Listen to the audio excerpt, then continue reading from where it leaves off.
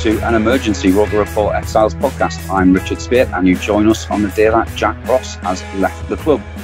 Jack leaves Sunderland after almost 16 months in charge, 2 unsuccessful trips to Wembley, 1 Manager of the Month award, and a record of played 75, won 38, drawn 27, and lost 10 with a win ratio of 50.67%. So the Exiles have assembled around their microphones to give their perspective on what is still basically a breaking story.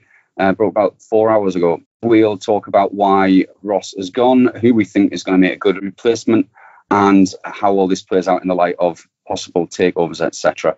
So we'll all be keeping half an eye on the game that kicks off in a very short while at the Stadium of Light in the AFL Trophy against Grimsby. I think we've got a couple of the lads on the line who've actually got the game running in the background there.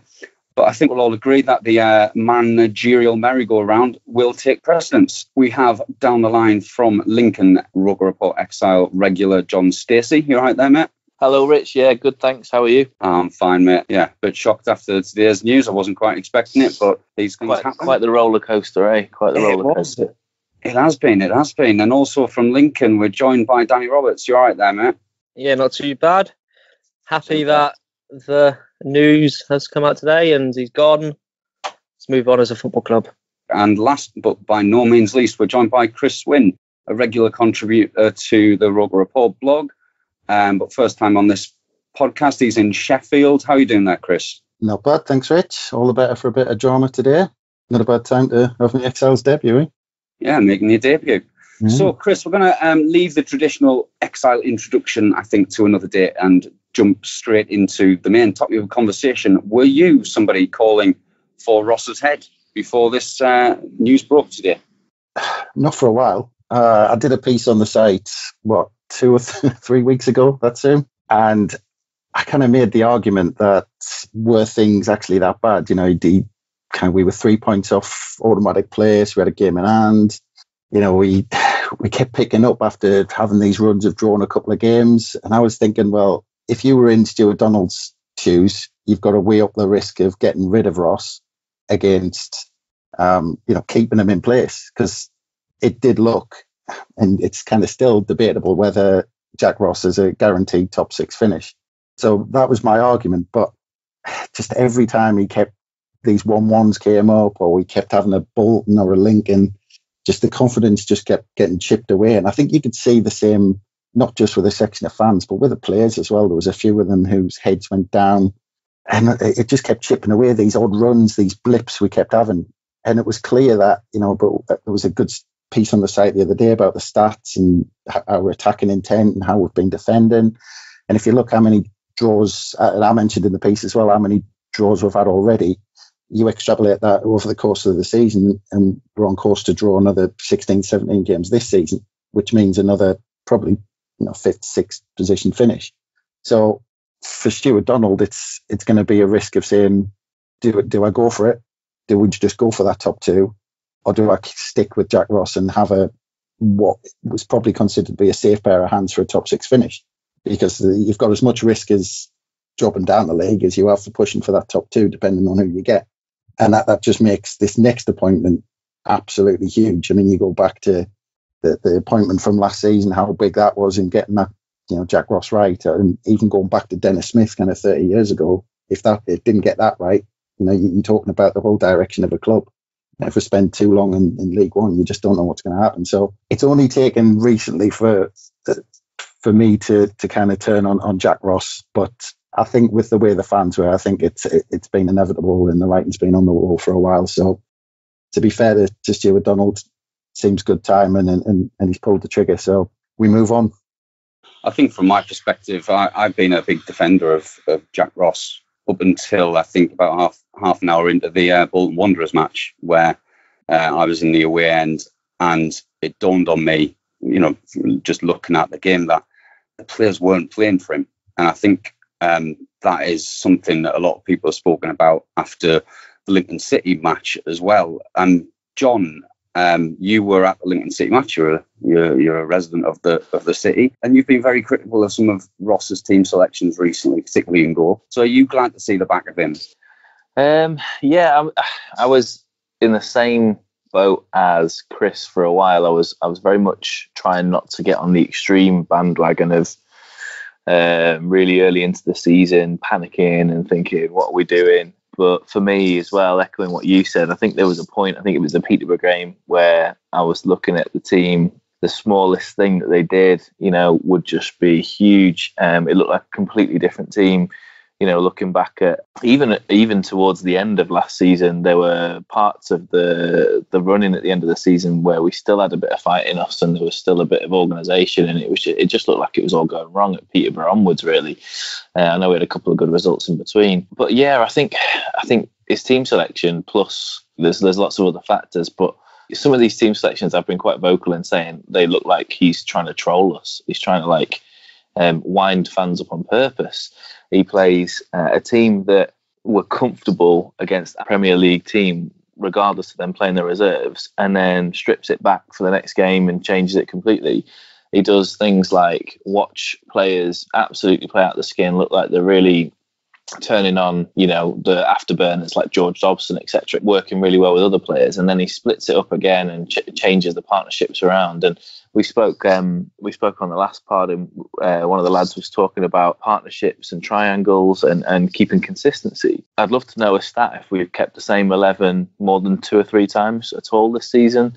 Apart from the last 2 games where we did, and that's clearly not an excuse because we won a game and then got battered by Lincoln, but that's one factor, that the inconsistency in the team selection overall so far.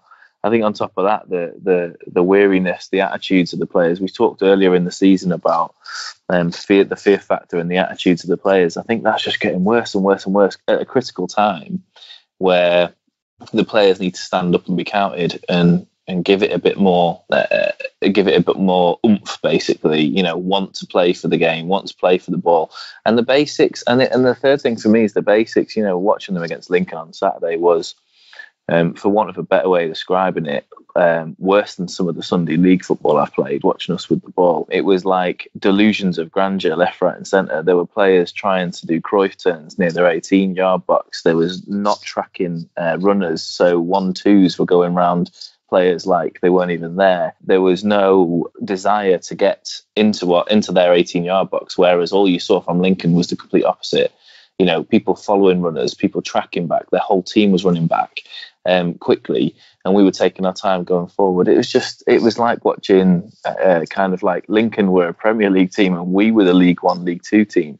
It was insane, and arguably, our fans are expecting us to be 1,000 times better than we are. Some for justifiable reasons. The players on the team sheet, most of which should be playing at a high level. We keep saying this, and the club as a whole should be playing at a high level. So I don't think it's unfair to think that we should be beating teams like Lincoln. Obviously, living here and knowing the team and knowing what they've done over the last couple of years is brilliant. But, I think most Lincoln fans would admit that they played okay and better than they have done on Saturday, but they were mega up for it. And ultimately, if we'd played to our best capabilities, they'd have still got beat, and I think they'd have known that and expected that. So I think like Chris says, the writing was on the wall. It was for a while, for the last month, I think, and the nail in the coffin, to use another cliche, was Lincoln, really. I think, my reflection on the games that I've seen this season, and listening, really carefully on the commentary on Saturday, has been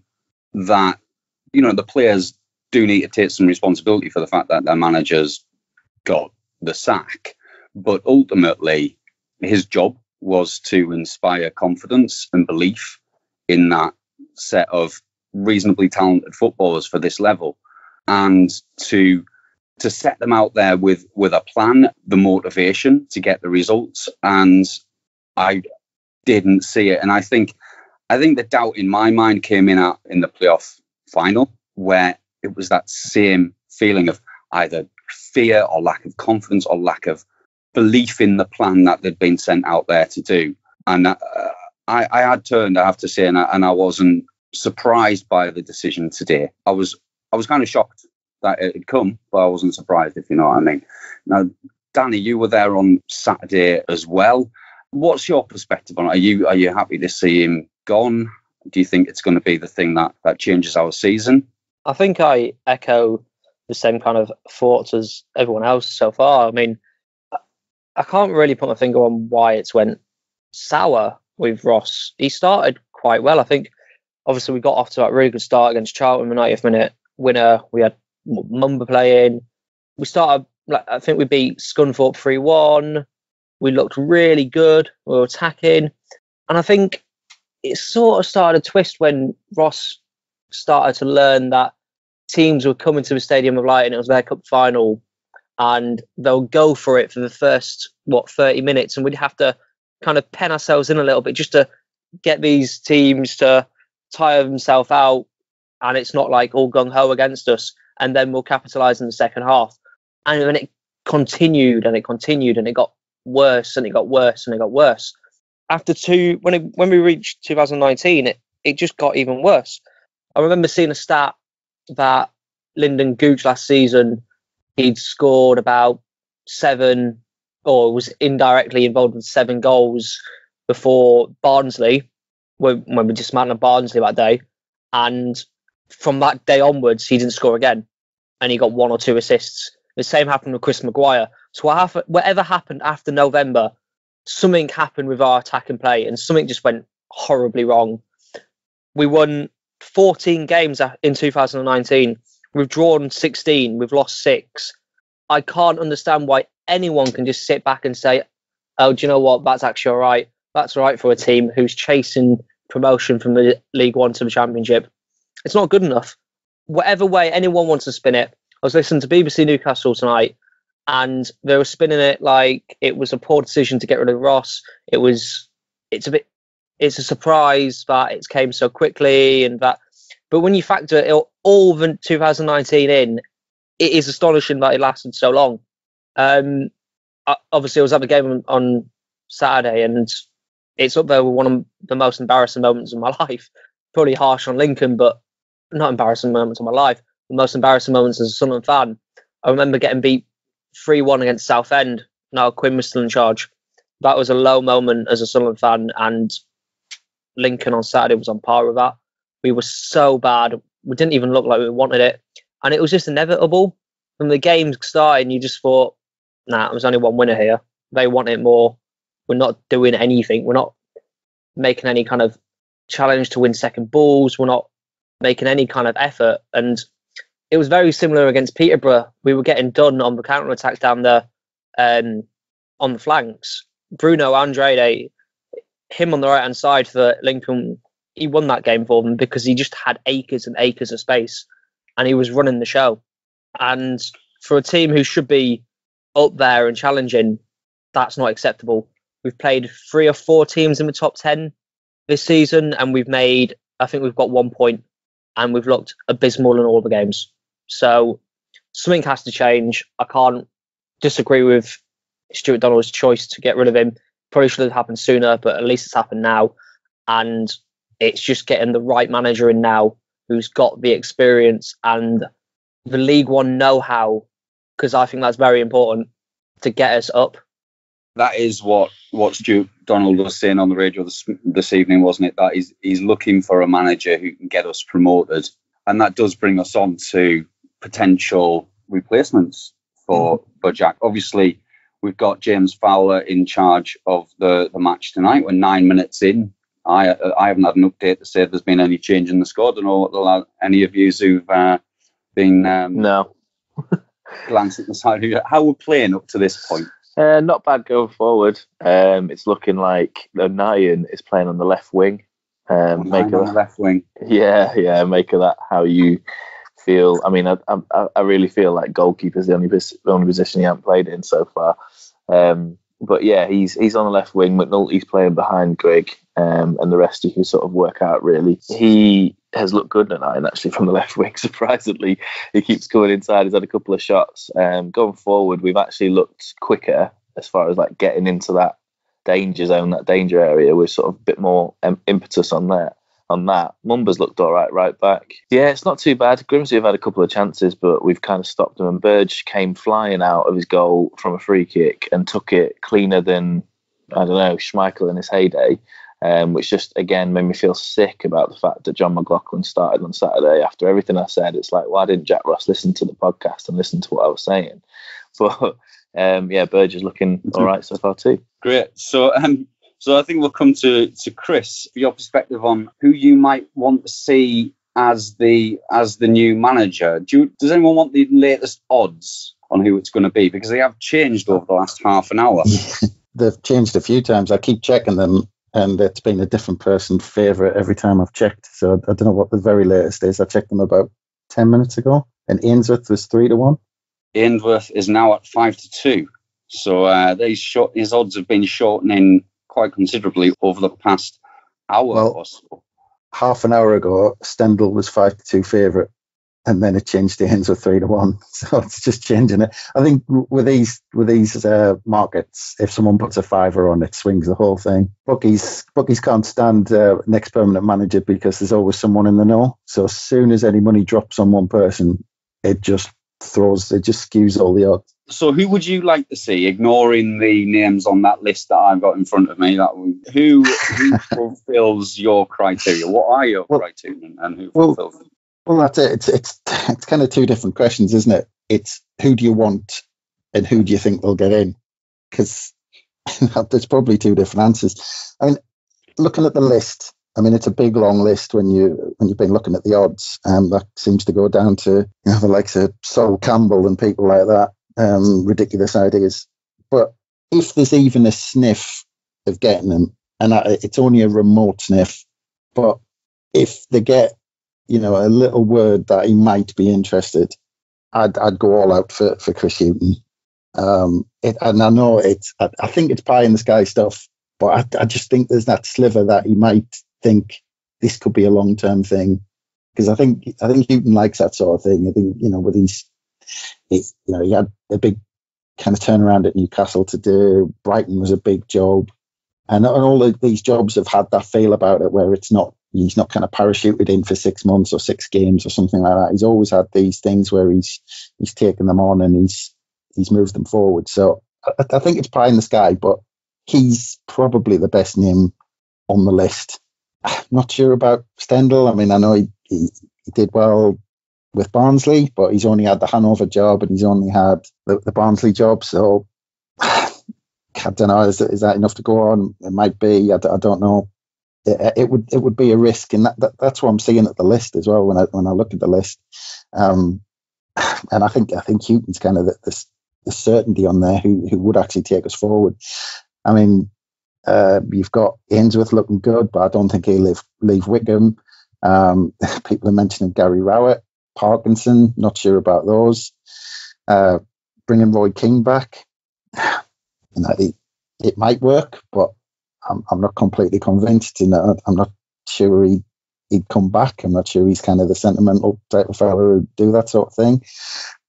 Kevin Phillips, I saw Mickey Gray on social media was banding Kevin Phillips around, and he was 10-1 about 15 minutes ago. He's probably about 3-1 after Mickey Gray said that. But I'm not sure about the Phillips argument either. I mean, it smacks to me of the inevitable Shearer appointment at Newcastle. It's like, well, I'm looking for reasons why we'll bring Kevin Phillips in, and you start asking yourself, well, why not Peter Reid? Why not Kevin Ball? It's the same type of argument. He's only been a coach recently for kind of championship clubs, and we've got ex-pros all over the place. So just because he was a good striker, I mean, does that? I don't know. Would he have the fans completely behind him? I'm just not sure. Even you look at ex-players. You've got even the likes of Colin Pascoe was the assistant manager to Liverpool about 4 years ago, and nobody mentions him. And certainly he'd be nowhere near the job. But that's kind of the argument with Kevin Phillips. I'm not quite sure. So there's nobody really on the list that jumps out and says, that we should definitely appoint him. And like I said, the only one who I'd go all out for if I was the ownership and I had a word that he might be interested would be to try and speak to Chris Hughton. I think Hughton was a name that came to mind for me when I started to think about who could replace Ross. And one of the big factors for me is I think we need a manager who can deal with the pressure of being Sunderland manager. I think that ultimately may well have been what has been Jack Ross's undoing. I think he's a clever He's a clever guy. I think he's a good guy, and he's done some fantastic things for the club. Certainly stabilising us and bringing in some half decent players. Not necessarily everything that we've needed. I think particularly the team lacks pace and power. I think that's a point that a lot of people have made in the past. But Houghton, from my perspective, would be great acquisition for the club. I don't know what anyone else's perspectives on it are. John, what do you think? Yeah, I was just listening to Chris then, and if I'm honest, I hadn't even thought of Chris Houghton. I hadn't even realised it was. I know he's saying it's a glimmer of hope, but I hadn't really even considered it to be a potential option. I kind of agree. Knowing what he's achieved and what he's about, he's an all-rounder. You know, by the sounds of it, he's a good coach. He's good at developing players, and he's good at managing fairly big clubs. I mean, you know, Newcastle are nowhere near as big as us, but obviously he's been there, so he's got a bit of experience there. I've been thinking of exactly the same as Chris. You know, my ideal world. And kind of the realistic side, and I've been taking it the same sort of way as Chris has, and thinking, well, in an ideal world, you know, I think we'd argue and we'd say, you know, let's have Kevin Phillips and Kevin Ball joint managers because we love them so much. But you know, Chris has made a very valid point there in saying that, you know, they don't have the experience. You know, right now we're struggling because Jack Ross. One of the reasons he struggled is because he's not had the experience at this level. Not the experience with a big club, managing a big club. Neither of them have, you know, as much as sentimental say, yeah, let's get him in. We need someone, you know, Stuart Donald, he needs to have his head screwed on to a point of like, and I'm sure he does do this, where he doesn't need to please the fans. He needs to please the fans in an appointment that's going to create results and get us promoted. So he said the right thing there, and whether it follows through is a different thing. As far as who's going to do that, I actually agree again with Chris that the list is huge and it's really slim pickings for people who can fit that criteria. Stendhal's got Barnsley promoted. Yeah, that's his only achievement. So effectively that's a box ticked, but lack of experience. And all the other names that have been bandied about, Rowett, Parkinson, even Adkins, you know, people who've had success in and around this level and with big clubs, they've also had like really bad situations and really bad teams that they've done really poorly with when they are relatively big clubs. So I'm completely stumped with it, if I'm honest. The only major opinion I've got of the whole kind of debate is I really, really, really don't like the idea of Roy Keane coming. I think that he had some success when he was at the club before. The success he had at the club, I think, was a lot to do with signings he made, and him being the person he is was perfect for that time in our lives as a club in the Championship. I think it's different. The feeling is definitely different here. I think that looking at the players, it's a different sort of attitude and a different sort of set list of things that need to change that I don't think he's capable of doing. And I don't think he has the experience to do that. And since he left us or was sacked, I can't quite remember what happened there. He hasn't done anything. He hasn't done anything good. He's been assistant manager a couple of places. He failed miserably at Ipswich. You know, why does that give him the credibility to come back and save us again? You know, I don't get it at all, the Keno argument.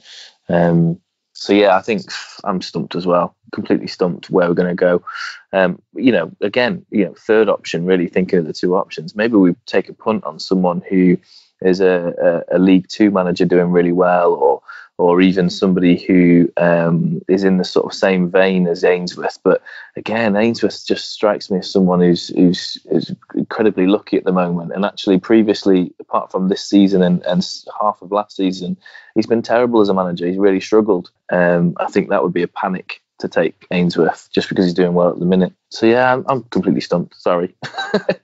That's all right. I think everyone is, and obviously it's none of us are going to be involved in the decision making. But I think from my perspective on the names that you've mentioned, the one that did jump out at me was Nigel Adkins because of what he'd achieved with Southampton in the past. But as you say, when I looked into his records, Sheffield United, he had them in League One and was sacked actually in not particularly too dissimilar circumstances to Jack Ross being sacked, 6th, 7th in the league. personally, I think we just need someone who can command respect, which brings us to another name, and I'd like your perspective on this, Danny. There's been a lot of talk for the last few weeks, actually, about Big Sam Allardyce and whether he would be willing to come back, whether it's realistic, because I've no doubt that he'd do a good job. He knows the game inside out. What's your perspective on that? It's funny that you've mentioned Sam Allardyce and came to me, because I was sat there listening. There's a sense of realism that's needed from Sunderland fans at this precise moment. A lot of people will have to seriously realise that we're a League One club, and managers like Sam Allardyce, potentially Chris Hughton, are probably out of our range at the moment. I don't think managers like that are realistic for Sunderland right now.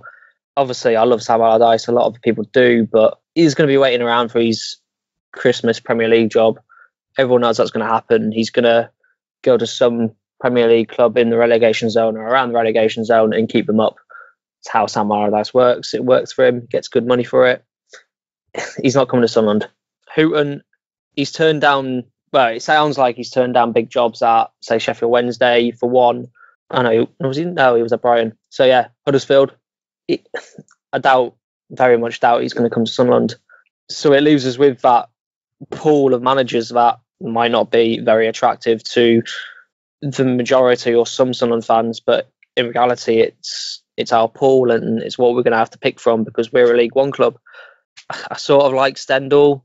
He did a good job at Barnsley. He played attacking football. I kind of like the idea of Gary Warrett and Kevin Phillips as assistant. It's a bit of a Sunderland feel to it. I'm going to throw out a curveball, actually. And go on then. We could go down the Dortmund route, and I would like the Dortmund, and go to Dortmund 2 manager.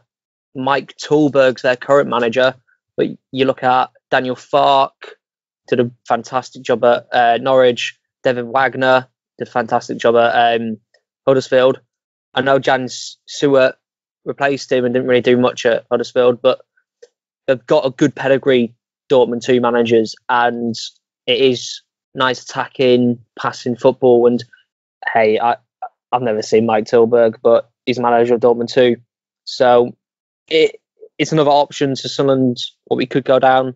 Someone interesting, good pedigree. It is a big shame because the Cowleys at Lincoln are now obviously Huddersfield. If we made the change 2-3 weeks before they moved to Huddersfield, I think they would have took the chance. I think they would have come to Sunderland, a massive club. We just missed out. Yeah, and they're so meticulous how they play, take it into sections. Everyone goes into the right position. I think they would have been very good for the job, but again, that's sailed now. So it's a difficult one. One person who hasn't been mentioned is Ian Holloway so far. I know a couple of people have said his name. Charlie Adam tweeted about him today in Sunderland. Interestingly, it's going to be someone like that, and Sunderland fans are probably going to have to accept that it's not going to be the most desirable name, but hopefully we get the right one, and it's someone who can play nice attacking football. I think the style of play is a major criteria. No, knowledge of the league is a big criteria, because many people have suggested that Jack Ross, coming from Scotland, having never played in England, never played in English football, he has all the coaching credentials, the intelligence, the knowledge of the game. But did he know the league well enough when he came into it last year? And has he adapted to it is a big question. And then there's the inspiring confidence and the inspiring the team to play for them, and having someone who can command that respect. Now, I certainly don't want to go down the centre and throw in Kevin Phillips into his first managerial job at Sunderland. I think that would be probably something that he wouldn't want to do, to be absolutely frank. But I do think that we've got this couple of weeks to mull it over. I think hopefully he's going to be doing it over the next couple of days. In his interview today, Stuart Donald did talk about Stendhal, saying he is somebody who they will look at, and the timing, although he didn't suggest that there was anything more than a complete coincidence with the timing of Stendhal leaving Barnsley yesterday and Ross today. The timing is fortuitous, and I can see that being quite an easy decision for Stuart Donald to make. But who knows? Just on the Allardyce thing, he was on TalkSport today and actually ruled himself out. So I didn't see that. Not that it was much of a chance anyway, but he said he wouldn't go back. So I think that's probably sensible, isn't it, not to go back? And I think the same with Keane. I think that 8 years out of the game in terms of management isn't necessarily ideal. And although he put a rocket up the arses of a lot of the players, and some of whom have not been performing at all to their potential, well, they wouldn't have been here long if they kept performing like that with Keane in charge. I just can't see it working. And I think it would probably end up with well, some people have suggested fisticuffs of some sort. You never know. He's been touted for the Millwall job as well, hasn't he? Yeah. I mean, we've all been talking about this list that the bookies have got, and I know Stuart Donald's been on today, but you just hope they've got some sort of idea of what direction they want to go in, and they're not just, getting into the office tomorrow morning with a blank sheet of paper, because it just smacks of trying to wing it if they haven't got an idea in mind. Because what you don't want to do is swing from, Jack Ross, who, brought a certain type of player in. I know we've got a recruitment team, but swing to another type of manager, and then we'll find ourselves in that position again where we're just bringing a manager with completely different ideas who's just going to keep bringing new players in, and we're going to have to chop and change all the time, and we're back to square one. So, is it going to be a short-term manager that just to get us the motivation to get up, or are we looking at a long-term appointment? It's just going to be, it's so huge, this appointment. It's going to impact what the club's going to be like for the next 5-10 years. Absolutely, and I know we don't know any details beyond what's publicly available about takeovers, etc. But that is the context in which these conversations are going on. And on Twitter today, I know not everyone who listens will be on Twitter, Stuart Donald was saying that he will have something to say in the next couple of days. And then on BBC Newcastle this evening, he made the point that there isn't. He would be able to say if everything had fallen apart, but not everything has fallen apart, so he can't say what's happening with that. But that does set the context of it, and actually might set the context in terms of the resources we've got to bring a new manager in terms of their wages and what's promised down the line in terms of funds available, which is what managers are often most concerned about. Is anyone still watching the match? Is there an update with the score? Still 0-0. Yeah, Grimsby have had a couple of chances. Watmore and a 9 have swapped sides. Not much has happened. Burge had a bit of an injury to his finger. I nearly cried, but he's all right. He's fine. And then, we've had just had a couple of attacks now. Watmore looked good. And I think Grigg had a header, which, surprise, surprise, was really tame. But yeah, we're not looking too bad. We're moving forward quicker. As I said, there are times when we slip back into that really slow build-up, but Grimsby is so poor that actually it's looking all right. It just makes me think if we were against anyone half decent, we'd be terrible. But there are also times where it seems like Fowler's doing something different, where he's asking them to bomb on as quick as possible, look for gaps, look for the lines where we can play people in, like Watmore with a bit of pace, etc. So it's looking quite fun to watch. The best thing about the whole game, though, is Super Georgie Dobson has clattered about 7 of Grimsby's players, like one by one, just slide tackles, like epic Kevin Ball style tackles.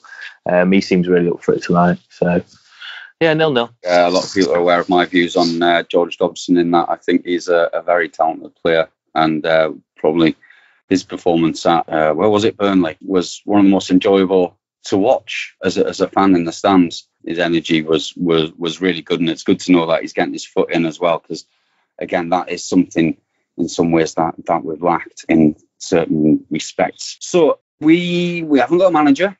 We've got Fowler in charge. We're 0-0 at home to Grimsby in the EFL Cup, and we're going to bring this to a close. But before I bring it to a close, has anyone else got anything they want to bring up at this point? I think it's worth saying just about Jack Ross.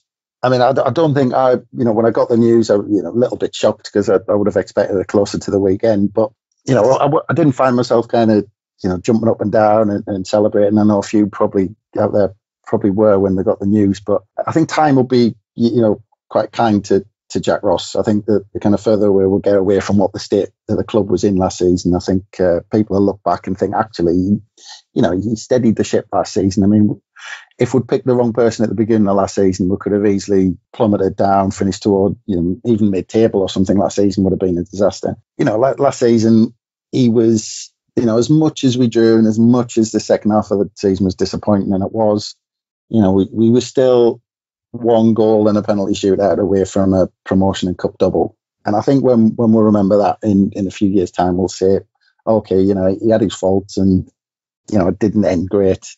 Even though I think he was still probably, you could say, more than likely guaranteed top 6 finish. And it's still a risk getting rid of him, but it's probably the right decision. But I still think he did a decent job at Sunderland. He wasn't, we'll talk about some of the managers in the past, and we've had some horrors, and he's certainly not in that bracket. Sunderland have net sacked many managers when we've been 5th or 6th in the table. That's not usually what the point where Sunderland kind of sack managers, and that's just purely a result of the situation that the club finds itself in, being in League One. It's not, it would have been great if I think everyone wanted them to do well, and everyone was behind them at the beginning of last season, and it's kind of slowly eroded away. So a bit of a kind of a sad thing what's happened, but at the minute it looks like it's the right decision, and hopefully we make the right appointment and kick on, because that's the aim of the decision that they've made, to actually finish top 2, because like I said, with what it looks like with a playoff finish is obviously not good enough. So that's the aim of the finish. So let's hope that's how it turns out. Yeah, there's definitely a risk involved, isn't there, in this decision? And I know there's a person particularly close to me who would be saying to me, be careful what you wish for, both in terms of new managers and potentially new owners. So, I mean, like I said earlier, I'm a very recent person to come over to the Ross outside, and I really hope we remember his time here fondly. I hope he has provided us with the platform for future success. Did anyone else want to come in on that? Yeah, I just wanted to say something really quickly, basically around the fact that it's two things really. Jack Ross's time, he did arguably a really good job last season. Like Chris said, a goal and a penalty shootout away from a promotion and a cup double. On the fact that he started with 9 players, at the start of the season, not many managers at any level could have done what he did. Especially, I know we're bemoaning the fact that he didn't know the league, but especially because he didn't know the league and didn't know how it worked. We've got to remember that. And effectively as well, I mean, just kind of deviating slightly from kind of the timing question of getting rid of him, effectively from different points at the start of the season, I think different sets of fans have realised or thought to themselves in their own mind that he's had his chance last season and he's kind of lost it now. Bringing the players in, losing the players we got, etc., was the first step, and the second step was the sort of inconsistency of results and ultimately leading to Lincoln. But I think the big thing, the big question really for me was, if we'd have got promoted last season with Jack Ross, how good would he have been in the Championship? Looking at what he struggled to do this season, is it a completely different ball game altogether? Would he have had more money? Would he have brought in better players? Would we have struggled completely? There's loads of questions there. Would he got us relegated? For all we know, and would we have had to make the same change but in the Championship? And then that poses another question really. When we're looking at a manager, some of the thoughts that have been going through my head looking at some of these names for a new manager, some of them are looking like the kind of managers that could get us promoted, yeah, but then where could they go? I don't think a lot of these managers, like Danny said, that are at the level we're at could take us any further. So is it a case of get a manager in, get us promoted, give it them till the end of the season kind of job, and hopefully they get us promoted because they know what they're doing and they can get teams in this league promoted, etc., etc., etc. But then are the owners, the new owners, whoever's in charge, are going to have to sit down and go, well, right, who's going to kick us on now? Because this person, we're already risking, a lot here with the person who isn't tested at the Championship level. And I think that's the way football's gone. Even the sort of 10, 15 years ago, era, you could have a manager that could go 3 or 4 leagues before they find that they're well beyond their level. And I just think there's big differences between the leagues now. So that's another concern for me. You know, are we taking a short-term punt here with whoever we end up getting, or do we have to, because we're not in a position to get someone who can get us up a league and stay there, or even push on for the Premier League? So there's a lot of things to consider. I am feeling quite positive, believe it or not. That sounded really negative, in a sense of hopefully we can find the right man and get an infrastructure behind us. I quite like the idea of something we haven't mentioned, actually, of like a director of football situation. So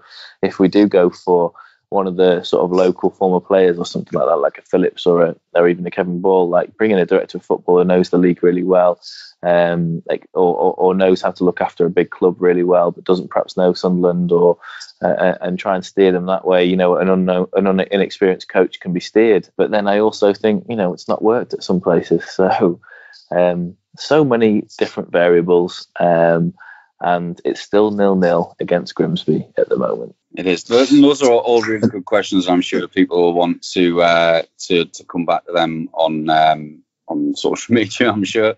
Danny, can't wait for that. Absolutely, Danny. Have you got any final thoughts on the Ross era before I turn to some of our regular features on shouting out to branches around the world? I think it's come at a time where he's had to go.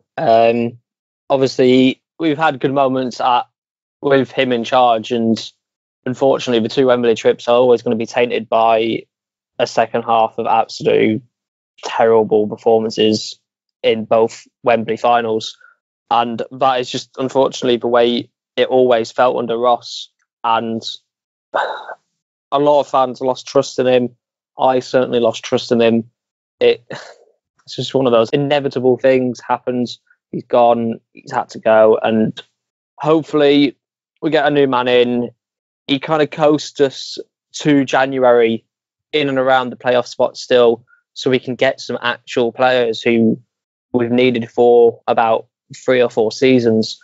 We're so desperately in need of pace and power in the team. Probably just pace, because if you watch the highlights tonight and the game tonight, although Duncan Watmore runs into absolute nothing, his pace has looked actually really good in this game, and it gives us another dimension. And I generally don't understand how or why we haven't brought anyone in with that kind of skill set, so to speak. So the sacking has, in that respect, and the whole transfers and all that, it's Ross's fault. Obviously, he didn't give us another dimension. He went too like for like with everything. He was too samey. He didn't have that dimension to change or anything like that. So, as I said, we just need to pick the right man, take our time, get someone with a bit of experience who is a bit modern and understands what you actually need in football, in modern day football.